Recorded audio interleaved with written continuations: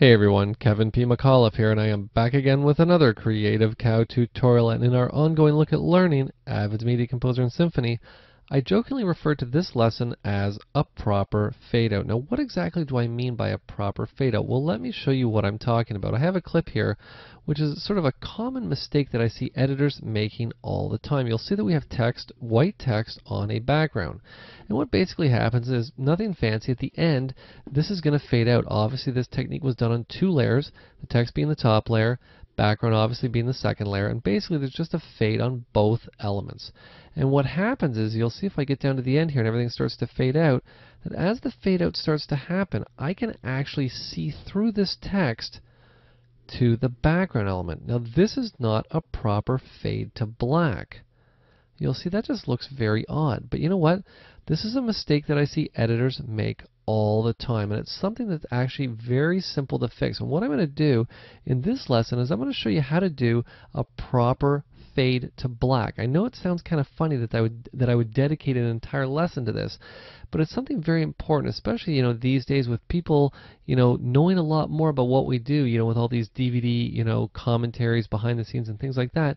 People are watching, and to do something like this just looks sloppy, when really with a couple more clicks of the mouse you can have this fade out look proper and look correct. Okay, short introduction here.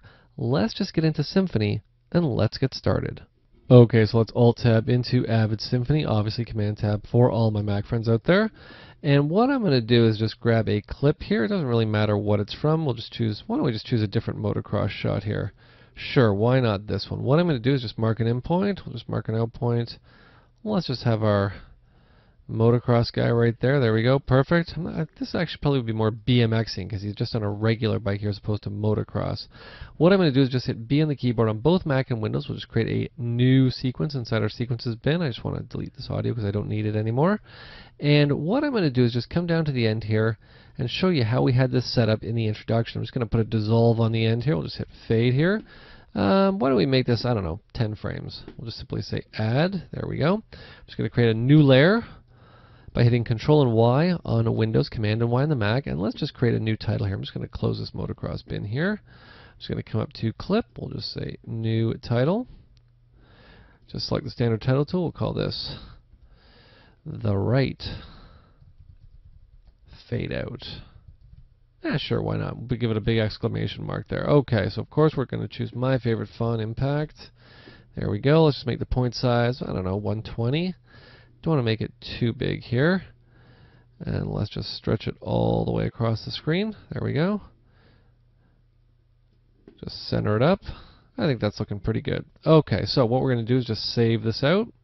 Call it The Right Fade Out. Okay, so there it is. What most people do again, with this top layer selected, I'm going to hit T on the keyboard on both Mac and Windows. We're going to edit this in. Now, first of all, the first mistake I always see editors make, if they come down to the end, they hit the dissolve key, the shortcut on the keyboard, they add a dissolve. Now, why would you do that? Because basically now what you've done is doubled up the amount of effects on this layer. You'll see we have the title, one effect, and we have the dissolve, another effect. Now, depending on how fast your system is, you could already start to run into problems. What I normally like to do, I'm just going to remove this effect by hitting F5 on my keyboard. Now, that's my shortcut for remove effect. If you don't have it mapped, don't worry.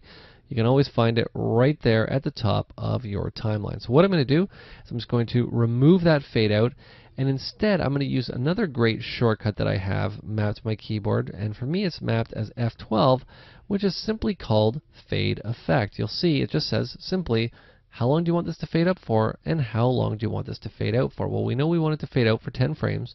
I'm just simply going to say OK. You'll see what's actually happened here is no effect has been applied, but if I step into effects mode by pressing Shift and Y, now you'll remember again, effects mode, if you don't have it mapped, you can find it right here at the top or at the bottom of your composer window, or over here at the top of your timeline. You'll see that basically just keyframes have been added to fade out this title. Now what I'm going to do here is you'll see that if I come right about there, what I'm going to do is just step back into effects mode. I'm just going to zoom in here just so you can see. Again, I can see through this text. You'll see I'll just move the window over just like that. So like I said, I can actually see through this text. A little bit tricky to see over gray, but trust me, you saw from the intro, that is what is going on. So what do we do? Well, the first thing that I'm going to do is I'm just going to punch in remove effect here, or fade effect. I'm going to come back down. I'm going to put the fade down to be at 0. So we have no fade out whatsoever. It's going to tell me that one keyframe is going to be deleted. That's fine.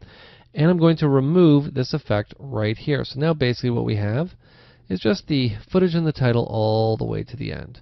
Now if I only had 2 layers of video, I'm not going to have any more layers of video, nothing else is going to be added. The easiest way to get in and fade these both out at the same time so that everything is proper is we're going to pre-comp these two together by simply selecting both layers, hitting T on the keyboard. Now my shortcut for collapse or pre-comp, you'll hear me refer to it as pre-comp, just because I'm accustomed to working with it like that in After Effects. It's actually referred to in Media Composer and Symphony as collapse. You can actually find it right here at the top of your timeline. What I'm going to do is just collapse these 2 layers down. I'm now going to come down and I'm now going to put a fade on it just like such, ending at, and guess what we now have? We now have a proper fade to black where you cannot see through the text over top of the footage. Very nice. Okay, so let me just undo what I just did here. And what we're going to do is I'm going to use a different technique here. Now, same technique, same idea in the technique, but here's where I would use this one as opposed to the one that I just did. Let's say I had 8 layers of effects and titles and things moving in and out. I know that I'm going to be adding more in, and I don't want to be constantly stepping in and stepping out of a collapse. You know, for example, if I take this, I collapse it down. If I want to get in and I want to adjust anything like the title, I either have to double click on the collapse, or what I have to do is I have to be stepping in and stepping out of it all the time. So how do I get around that? What I'm going to do is hit Control and Y on the keyboard on both, or actually on Windows, it's Command and Y for all my Mac friends out there. And what I'm going to do instead is I'm going to head back to the title tool. Now I know you're probably thinking to yourself, Kev, why are you heading back to the title tool? What could I possibly need inside of the title tool? Well, here's what I need. Black. What I'm going to do is just turn the video layer off. I'm now going to close this title. We're going to save this out as black. I'm just going to call it again, appropriately enough, black. There we go. I'm just going to take, I don't know, let's say, if we want this to be, 30 frames. Actually, we're working in 24, so why don't we go 24 frames? I'm just going to say plus 24. And we're going to make sure that we come back 1 frame here so that we have 24 frames. I'm going to come all the way down to the end, and basically what I'm going to do is just edit this above all of the clips below it. So like I said, you might have 2 layers, 3 layers, 6 layers, 12 layers, 15 layers, but you're going to be getting in, adding more, taking stuff out, adjusting stuff, but you always want that fade there, so the client can always see it. Well, you know what? No problem. All I have to do now is simply again hit F12 on the keyboard, my shortcut for fade effect, and what I want to do is I want to fade up to black. So what I'm going to do is set that first value here to be 24. I'm going to say OK. You'll see that the effect is too short to apply to the fade, probably because it needs to be 23. So let's just do 23 here. That's going to be tricky on me. So what I'm going to do instead is just step into effects mode here. I'm going to come right down to the beginning, add a keyframe. We'll just make sure down at the end here that we add another keyframe. And let's just fade this out all together. There we go. And I'm just going to zoom out a bit here, because now basically what I've done is just created my own custom fade, just like that. Now the great part with this is, if I wanted to, I could just, let's create, 2 new layers here. I'm just going to move this up because I need to do some more work here. I need to take another clip like motocross here. I'm just going to grab, this clip here. We're going to take that. We're going to drop it in here. I'm just going to come in. I'm just going to grab an effect here quickly. Let's just grab 3D warp. We're going to take this layer, like I said, we're going to shrink it down here. Let's just grab our right corner here. I'm just going to take it, stick it over here. And the best part is, client's coming to look at this. We really need to see what the fade out. You know what? No problem. Let's just select the top layer of video. Let's hit play, and everything's going to fade out together. You see, so another great way to add a fade. I mean, I know getting in, just hitting the dissolve key is simple, but it really doesn't, in a lot of cases, give you exactly what you need, which is a proper fade to black. Now, there's one last technique that I need to show you, and this is a technique that I use all the time. So here's the situation.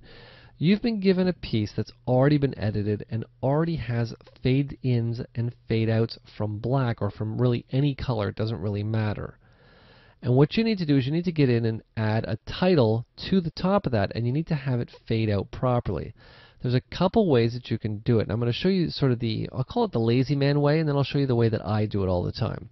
So what I'm going to do here is I'm just going to remove both of these layers here. And I'm actually going to remove everything here because I have a clip in here that already has a fade out. Inside of my sequences bin, I have something called fade right here. Same clip that I used in the introduction. I'm just simply going to select the entire clip using T on the keyboard on both Mac and Windows. I'm going to use B to edit it in. I'm just going to remove all the layers that I'm not using. You'll see right down here at the end, fades to black on its own. Now what we're going to do here, I'm just going to count back here. We're just going to go 1, 2, 3, 4, 5, 6, 7, 8, 9, 10, 11, 12, 13, 14, 15, 16, 17, 18, 19, and 20. So that dissolve is 20 frames. Okay? So there's a couple things that I can do. What I'm going to do is I'm just going to take the right fade out here. Again, create a new layer, Control and Y on the keyboard on both Mac and Windows.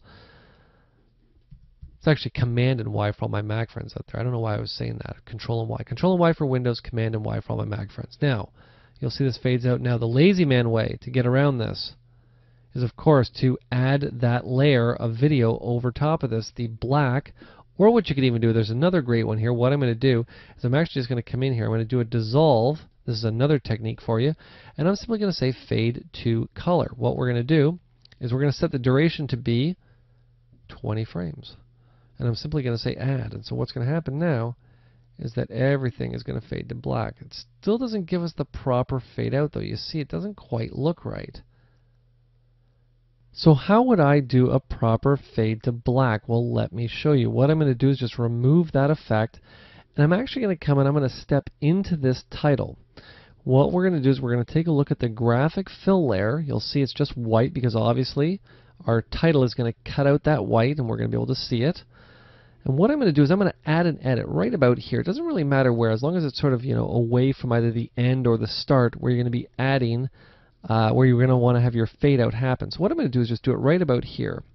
What I'm going to do now is I'm going to come all the way down to the end. And what I'm going to do is instead of having this title stay as white, I'm actually going to have the title fade to black. And how you do that is very easy. What I'm going to do is simply hit dissolve on the keyboard. That's my keyboard shortcut.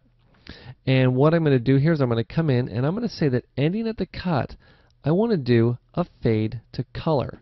I'm simply going to say add, and you'll see that what happens is now is that it goes from the fill of being white to fade to a fill of being black.